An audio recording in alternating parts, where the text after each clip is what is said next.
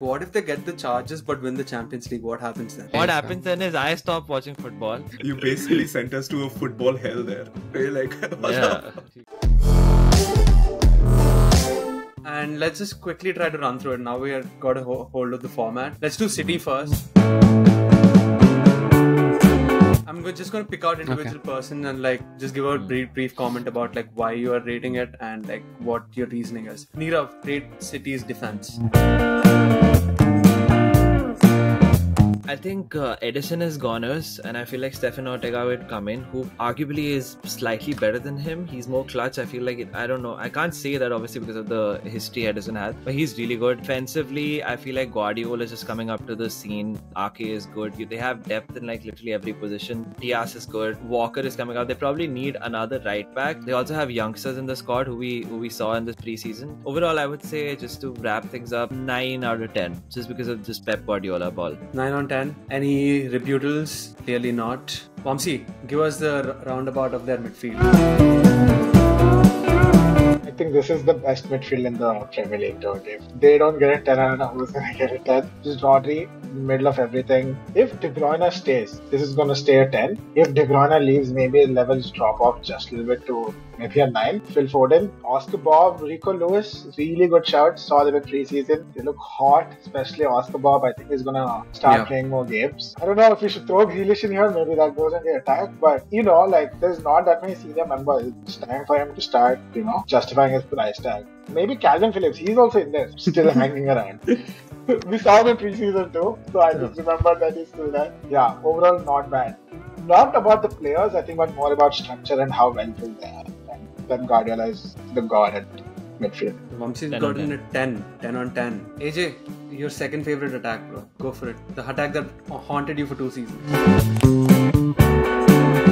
To be honest, I feel like their attack is lacking a lot, except for the 10 on 10 Haaland. There's no better finisher or attacker or striker than Haaland for sure. But I think Grealish is not. Pep Guardiola's tactics have moved past Grealish, it seems like. Maybe this season they can come back, can make a comeback, maybe modifying his game a little bit. But yeah, I don't see him playing a lot. And then they bought Doku and Savina, right? This season. Yeah. Savio, sorry, yeah. Yeah, I don't know how that works. With because probably Savio... Probably Julian Alvarez leaving. Alvarez also leaving, yeah. So, yeah, I feel like their wings, they are non-existent because they sometimes have to play Bernardo Silva over there. KDB kind of like in-game, in-possession structure goes on the right side to deliver his crosses. And if he leaves, it leaves a gaping hole on both the wings. So, I feel like 8 on 10 just because of Haaland. If it was anybody but Haaland, it probably would be like 6 or 7.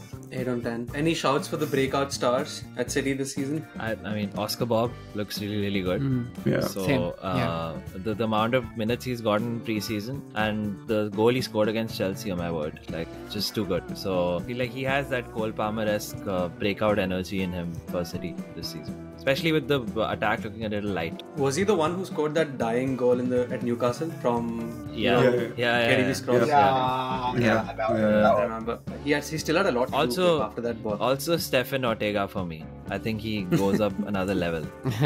Genuinely. Yeah. Sometimes I have Savinho like to break out. He was really good. Brazilian boy, will play on the wing really fast, very quickly. I think Guardiola just does well with that profile of players. Like Doku just causes it. Maybe Savio. For me, it's actually Doku. I think under Pep, the second season is a real thing, and I think they come to light. Jack Grealish in his second season like lit up the Premier League. Same with this guy. So I'm just hoping that it is Doku who's going to do something special, or he'll just disappear into obscurity. Highest GA. Any shouts? Same. Is it going to be highest GA in the league, bro? AJ? Probably. Yeah, we've had separate predictions for that. But are we doing FPL stuff here right now? Sounds like it. Haaland is going to eat it up, bro. Neerav's been on my ass to like get my FPL account set up. So this is my way of like fishing the Rex for FPL. Right. Breakout stars, yeah. So Haaland it is across the group. Yep. No contention. No. Alright, quickly going through probabilities. Let's do the opposite. Probability of City falling out of Europe altogether. 0. Oh, actually Zero. not 0. 20, Zero. It's actually 25%. probably 25%. Yes. Because I of the would give charges. Yes. Where's the Chargers? Yeah. 115 reasons. Not on play. Not on play. I mean, you can't. There's no way in hell that they're dropping out of top 4. But just because of the Chargers, it's at 25%. You'll get that rating in Footmob, no? At the footnote, like saying City have 30 points reduction or something. Yeah, I think. For me, it's 25 and 75. The 25 they fall out, 75 they are in the title race. Fair enough. Yeah. I just have a question. Like, what if they get the Chargers but win the Champions League? What happens then? Slander. You basically, Nobody cares. I will just. Anyway, what so. happens then is I stop watching football. I Same, don't know about yeah. you guys. But that's what happens. You basically sent us to a football hell there. We're like, Yeah, you're kidding me. What is the Fraud. probability of that? Moving Nothing. to our Zero. last. Actually, pretty high. I think even with a 30-point reduction, they still.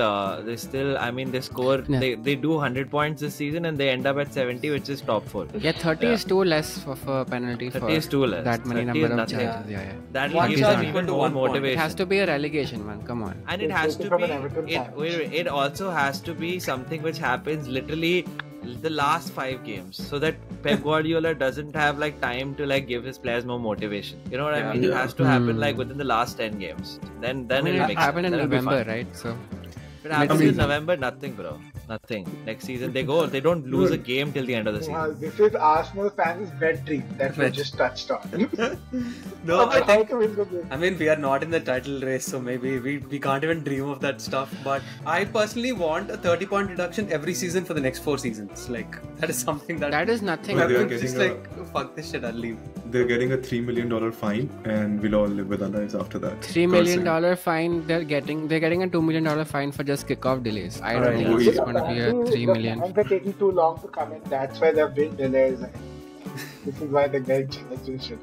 It's like the worst thing to get paid any point.